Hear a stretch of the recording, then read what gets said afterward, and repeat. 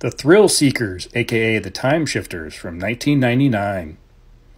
Casper Van Dien plays reporter Tom Merrick, who discovers that time-traveling tourists are visiting disasters throughout time, including a yet-to-occur fire that will take the life of his young son.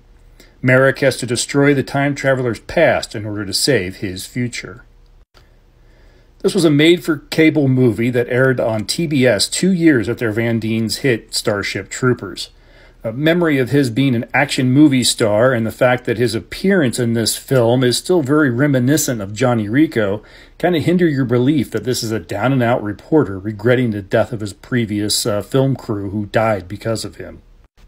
Co-star Catherine Bell as the magazine researcher Elizabeth is a bit better casting. She's the right mix of dorky and cute that makes her a believable love interest. But like many films, the need for a love interest at all baffles me. Can't she just be a character and not be destined to be in the arms of our hero? Budget is spent wildly throughout the film.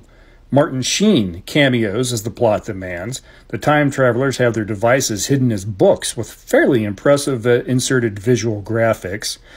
The time travel effect is limited to one appearance, but is done well, and the visual effects throughout are passable, especially for the time.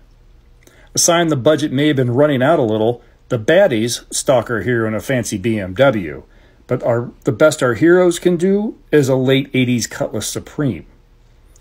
And how the car is revealed in the film leads me to think that the script had something a little bit more extravagant or perhaps ironic in mind.